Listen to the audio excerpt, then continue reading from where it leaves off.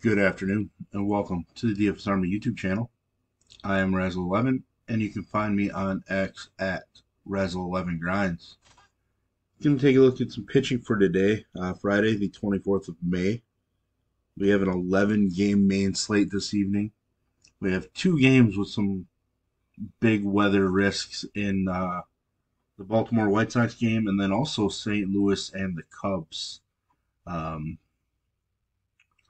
Which is a little frustrating, obviously, with Baltimore being an offensive team that we want to target, and then the wind blowing out in St. Louis.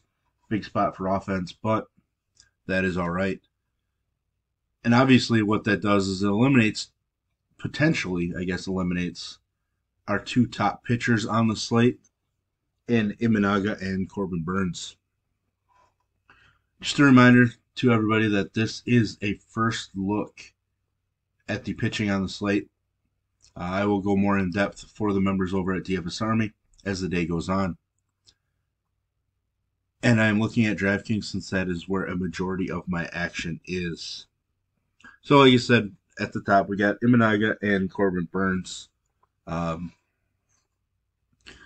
been absolutely dominant this year in his major league debut season. Not much needs to be really said about him at this point. Looking at his K prop, 5.5, juice on the over. Game total of 8. He's a minus 155 favorite. But again, with that weather, as of right now, I am definitely very worried about it. We're looking at 40% PPD, 35% PPD risk for this game, with a 70% chance of an in-game delay risk. That's a pretty big issue for a starting pitcher. So we are going to need to pay attention to the timing of everything as the day goes on. Corbin Burnes, I pointed out the fact that his strikeouts just weren't there, and we were wondering about the Seattle matchup the last time out. Basically stating if he didn't turn his strikeouts around against that team, there might be an issue. Well, he did turn his strikeouts around. So in this game, it is a 40% PPD risk with an 80% chance of an in-game delay, according to our weatherman on site at DFS Army. So obviously, a lot can change as the day goes on.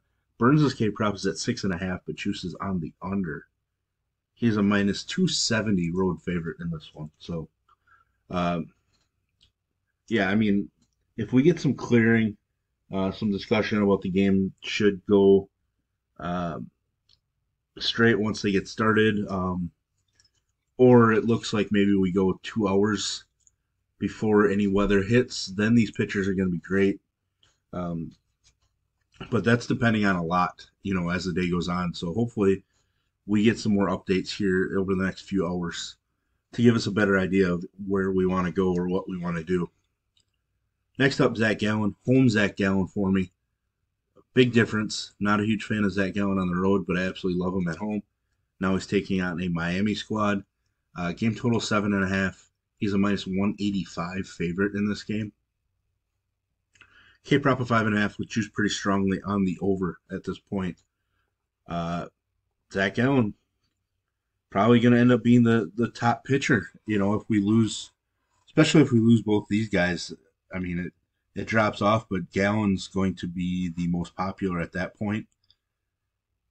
Priced up a little bit, so, all things considered, I think we'd rather take Corbin Burnes or Imanaga, but Gallen being at home is just such a different animal. He's going to end up one of my favorite plays no matter what happens with the other games, to be honest. Similar return, cheaper price point. Gotta like that. Generally, I don't really care about going cheaper, but in this instance, if I can get the same return out of that guy as one of the top guys, then why not?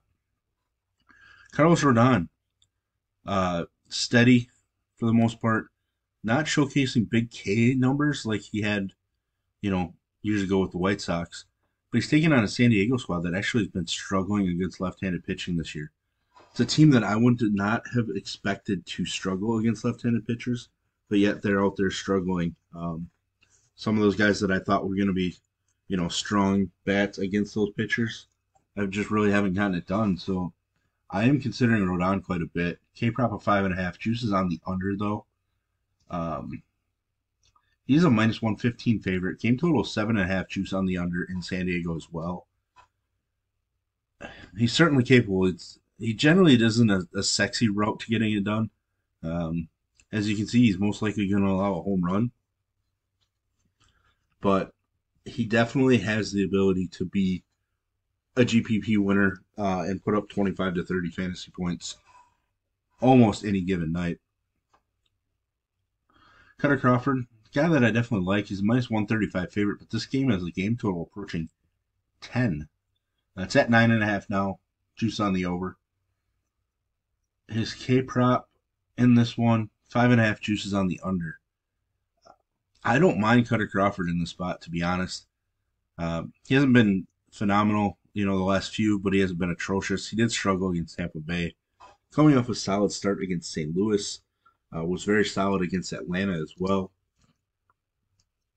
Was very strong in San Francisco prior to that. Doesn't quite seem to have the same kind of upside, as a Gallon or Rodon might, but I think there is a route to a mid-20s fantasy point performance. I haven't really looked at the offensive numbers, but I do think Milwaukee has had some struggles of late offensively. I know they did struggle in the series against Miami. Being here in Wisconsin, a lot of Brewer fans were complaining about that performance. So maybe Crawford has the chance to get it done. Game total 9.5 means I'm guessing there's some offensive weather in Fenway tonight, but we'll take a look at that as the day goes on as well. I just think he's going to be very low owned in this price point because he's between Rodon and Verlander, and Verlander's taking on Oakland. Coming off of a not so great start, wasn't good against the Yankees, but dominated Detroit. Was strong against Cleveland. Was very good against the Cubs.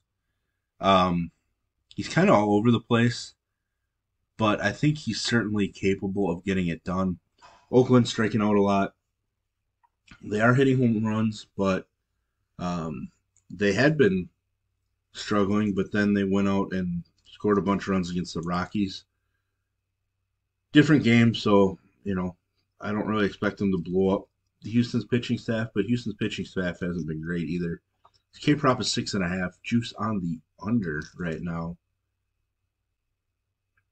He is a minus 175 favorite, though, so I think Verlander is going to be somewhat popular in this price range.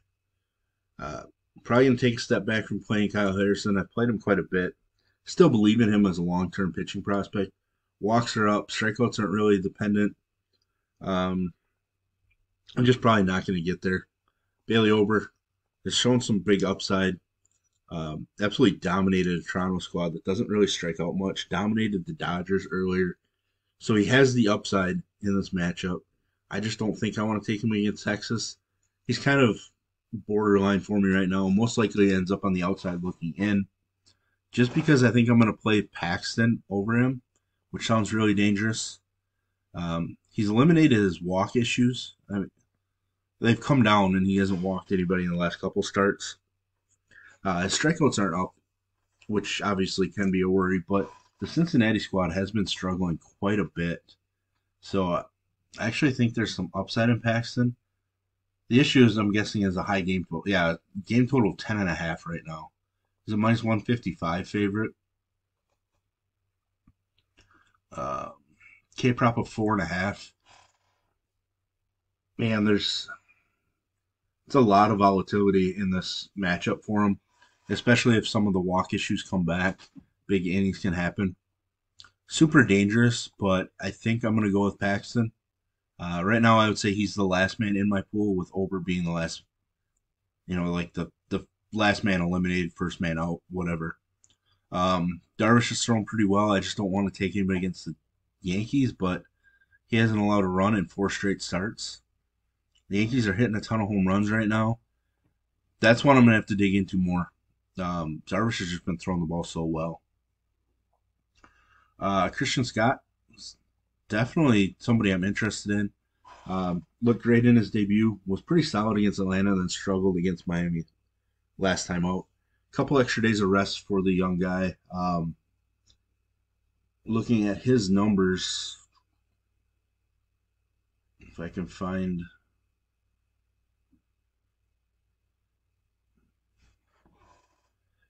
K prop of 5.5, and he's a minus 142 favorite. Game total 7.5.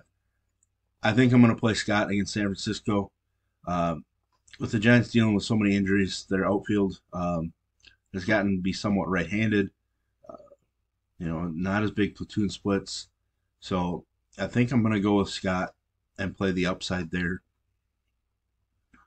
No real interest, in much below here. I do consider Christopher Sanchez an option. He's had some really strong starts this year with Philadelphia. I know it's Coors, but it's still Colorado. There might be some upside in the matchup. Game total of 11, juice on the under. He has a minus 205 road favorite in that one. K prop of 4.5 with juice on the over. He is a ground ball pitcher. There's K upside. He did dominate Colorado once this season. Obviously, that was at home, so I'm not sure. His road numbers have been not good, though. More walks than strikeouts. That's a bit extreme, I guess. So, you're going to have to think as the day goes on. There's some decisions to be made. That's for sure. My initial thought was Sanchez for sure. Now I'm considering removing him and taking Yu Darvish. I think both are equally volatile. I think Darvish is obviously pitching better. Trends kind of sit in his favor a little bit more than Sanchez, so maybe that's the route we have to go. But nobody down here really interests me at all.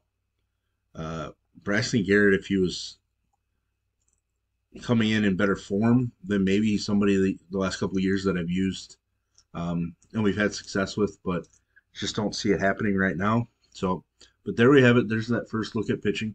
If you enjoy what I bring to you, please hit the like button, hit the subscribe button, turn the notification bell on. Get the alert anytime we drop videos here at DFS Army.